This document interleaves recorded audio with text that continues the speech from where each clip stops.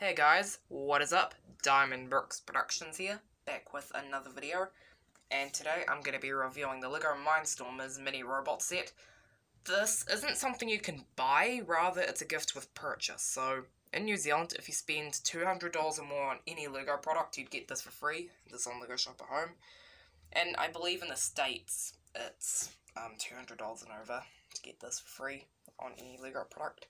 And, yeah, fun fact, this was actually my first time getting something on LEGO Shop at Home. I'm getting the big Monkey Kid Team Secret HQ for Christmas, and yeah, they put this in for free, so I'm reviewing it. So I can have this early than the actual thing I'm getting, but yeah, anyway, let's have a look at them. So, I don't remember all of their names, so I'm just gonna have to make fake names for them, so let's just call this guy Greg, and Greg has quite a bit of posability, so you can move his legs up like that, and you can also get him into a walking pose. It might be a little bit fiddly, but yeah, there we go. And he's got lots of nice detailing, and fun fact, half of this guy's Technic.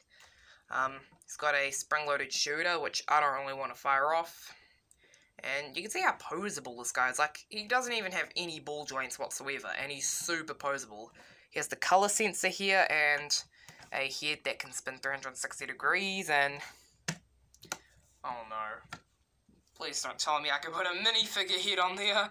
I can just imagine how cursed that will be. Oh, that'd be great. But he has some really nice detailing on the back, and yeah, this guy looks really great, because usually I don't really like Technic stuff, because they always have the holes exposed, but it's only really on the sides with Technic holes, so I like how this guy came out. I remember this guy's name. This is Charlie, and he's a really cute looking one.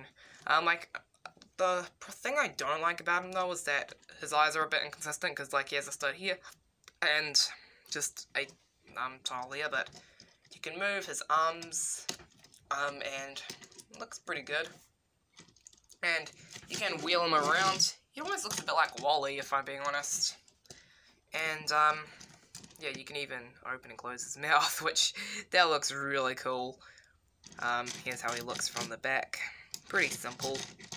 And, yeah, his head's on a ball joint, and you can open up, and he does have a heart inside of there, which I don't know if that's exclusive. I mean, with my Pirates of the Caribbean Isla de Muerta set, I thought that the skeleton in it was exclusive, but the torso came in an Ninjago set, so who knows, that probably comes in like a friend set or something. This is another one I don't remember the name of, so let's just call this guy Albert, and, oh, this Charlie's still there, but yeah, and he's pretty cool. He's got an antenna here, and the thing I like about this guy is that you could just use this in like a LEGO city as like a Mars rover or something. Like, it isn't specific to Mindstormers. And you can bend it in the middle, and yeah, that looks pretty good.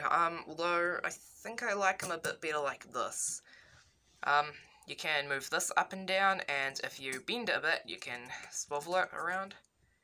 And you can take this off and replace it with a crane or an arm with a bucket on the end for some reason. I don't know why he has a bucket, but hey, I guess it works. And yeah, he looks pretty good.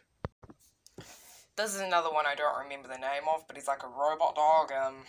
What's a good name for him? K9, yeah. Let's just call him K9 from Doctor Who. But he does have 4 legs that are posable, and you can get some interesting poses, although this is probably my least favourite because I don't really like robot dogs. I prefer the real ones. But he does have the bucket handle pieces here, and he's pretty good. He's just not really that interesting to me. And this one, Tricky, another one I remember, this is probably the most robot-y thing ever. Like, we expected robots to be like this, but no, it's just these little drawing things.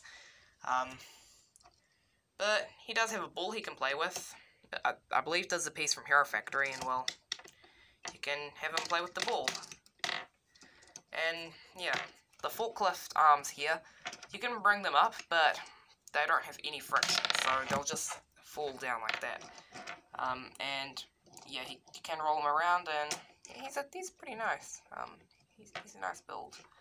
And I don't really have anything else to say on this other than it's a pretty good freebie. Like, for a free set, this is really good. Like, the things you're getting here, like, if you took this set apart and then took something like a $35 set apart, they probably have, like, the same piece count, probably. Like, this is really good for a freebie.